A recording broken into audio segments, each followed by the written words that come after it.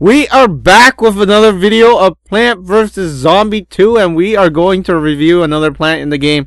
This is the Repeater, and the Repeater is very, very, very similar to the Pea Shooter. And it's basically the same thing, except it looks meaner. And I guess it's kind of like in its teen form in a way. But anyways, the Repeater fires 2 peas at once, or at this one time, which is really cool because the Pea Shooter, you can only see it shoot once, and that's kind of slow, right?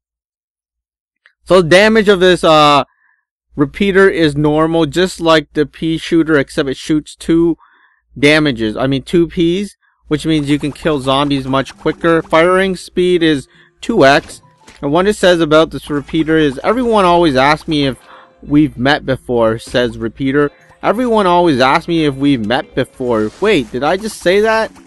Alright, so that was the Repeater, and what we're gonna see is that the Repeater shoots 2p in the video, as you can see, and its special is that it's almost similar to the normal Pea Shooter, except it does one final blow, and the one final big pea comes out of its snout, or whatever you call that thing.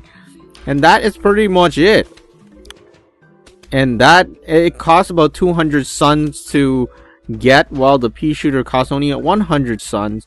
Now, if you want a better, or I guess more powerful plant, this would be a more powerful plant compared to the Pea Shooter.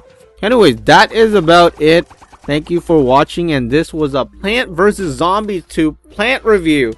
And we will be doing all of this plant reviews, looking at all their supers and everything. So be sure to check that out on the channel.